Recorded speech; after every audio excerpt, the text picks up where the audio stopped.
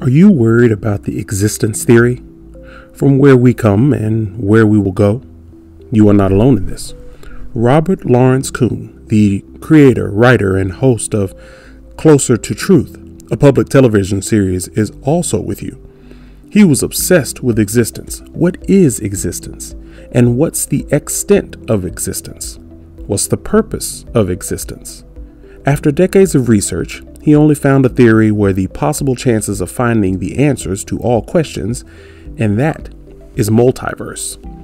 As the name suggests, our universe is one of many universes.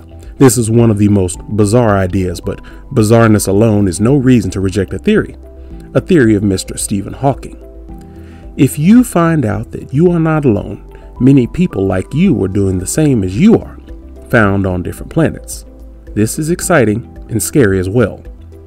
Want to know all about the multiverse? Elon Musk also has something to say about the existence of parallel universes.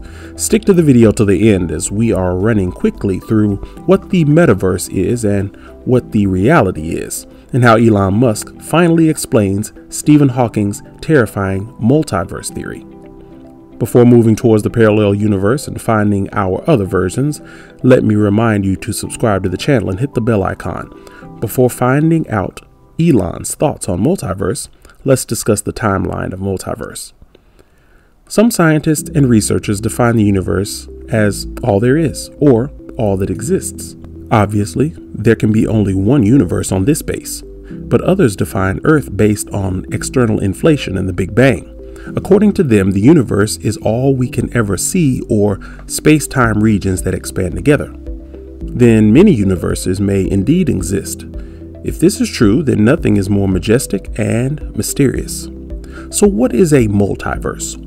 Stephen Hawking is the only name that comes to our mind when discussing multiverse. Multiverse theory is expanding the fact that our universe is surrounded by hundreds of billions of galaxies and countless stars, composing tens of billions of light years. There may be entirely different universes, separated from our and another one and another one. The theory resolves a cosmic paradox of the late physicist's own making. It also provides ways for astronomers to find evidence of the existence of parallel universes. After the research for decades, Stephen wrote a paper in 2018, 10 days before his death, and he explained and clarified the multiverse. He also made a partnership with Professor Thomas Hertog to resolve the issue concerning the multiverse and the law of physics. Professor Thomas told BBC News that we both were not happy with that paradox scenario. He further added that it suggests that the multiverse emerged randomly and that we can't say much more about that. We said to each other, maybe we have to live with it, but we didn't want to give up. Professor Hartle worked to resolve a difficulty with Einstein's theory that suggested that the universe began almost 14 billion years ago, but said nothing about how it began. While instead, the Hawking idea is based on a different theory called quantum mechanics to explain how the universe arose from nothingness. So these different ideas of the Big Bang and quantum mechanics all came at one point. A physicist analyzed the idea that emerged that implied that the Big Bang would create not just one universe, but an endless supply. Scientists and other people started accepting this theory. Some criticized it as it seemed against their religious faith, but Hinduism favors this, as they always show in their movies another birth. So for now, parallel universes are no longer just a part of good sci-fi movies and stories. There are now some scientific theories that affirm the idea of parallel universes beyond our own. However, the multiverse theory remains one of the most controversial theories in science. But is it all that's out there? Science fiction stories and movies love the idea of a parallel universe and the thought that we might be living just one of an infinite number of possible lives. Multiverses aren't reserved for Star Trek, Spider-Man, and Doctor Who, though.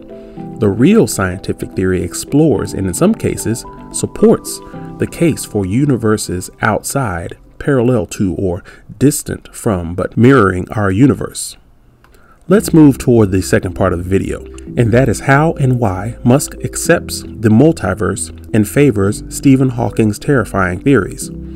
So here, Elon Musk is explaining this during a long, wide-ranging, and very entertaining appearance on comedian Joe Rogan's popular podcast, The Joe Rogan Experience. If you assume any improvement rate, then games will be indistinguishable from reality, or civilization will end. One of those two things will occur, Musk said. Therefore, we are most likely in a simulation because we exist. I think most likely this is just about probability. There are many simulations, he added. You might as well call them a reality, or you could call them multiverse. Elon also thinks we're probably trapped in a matrix like pseudo-existence. The universe's age is 13.8 billion, and any civilization that may have arisen throughout the cosmos have had loads and loads of time to hone their technological know-how. According to Musk, the substrate that allows the simulation to run is quite boring. At least they are more boring than the simulation itself. In discussion with Rogan, Musk further added that, why would you make a simulation that's boring? You'd make a simulation that's way more interesting than base reality, Musk said, citing the video games and movies that humanity makes, which are distillations of what's interesting about life. The eccentric billionaire entrepreneur and the young scientist are alone in this theory. As many find the simulation hypothesis compelling, they said if an advanced alien tried to produce the simulation, then theories would pop up and end thousands and millions of fake universes. All the proofs can be collected through creators to find out the truth. Indeed, the simulation idea is one of many possible explanations for the famous question, where is everybody? This question of the Fermi paradox can be answered with the help of simulation ideas. This was the ground of the whole 2.5-hour conversation between Musk and Rogan. Musk reiterated his concerns about artificial intelligence, stressed that a bright and appealing future for humanity involves exploring and settling other worlds, both in our solar system and beyond. Musk also talked at length about Tesla, the electric car company he runs. He said, "We should not do this," he told Rogan. "We know that sustainable energy is the end point. So why are we doing this experiment? It's an insane experiment. It's the dumbest experiment in human history." He also mentioned his plan for an electric supersonic plane that takes off and lands vertically. All the conversation goes in a light mood where they both sipped whiskey, as it was a rare event for Tesla CEO. He said he almost never smokes marijuana and doesn't enjoy it because it zaps his famous productivity. "It's like a cup of coffee in reverse," Musk said. "I like to get things done. I like to be useful." He told Rogan that ideas are bouncing around his head all the time. It's like a never-ending explosion, and that he realized he was different from other people when he was just 5 or 6 years old. "I thought I was insane," Musk said. As a kid, he added, he worried that authority figures might notice his strangeness and put him away somewhere. No wonder in this. We all know about Musk's inventions and struggles. He works like a superhuman, and that's why he likes out-of-the-world theories and thoughts. Elon Musk favors and explains the Stephen Hawking terrifying multiverse theories, and this is Musk who goes out of the way to accept the things and prove them. What's your thought on this? Are you ready to meet another version in another universe, as Musk has a plan for an electric supersonic plane?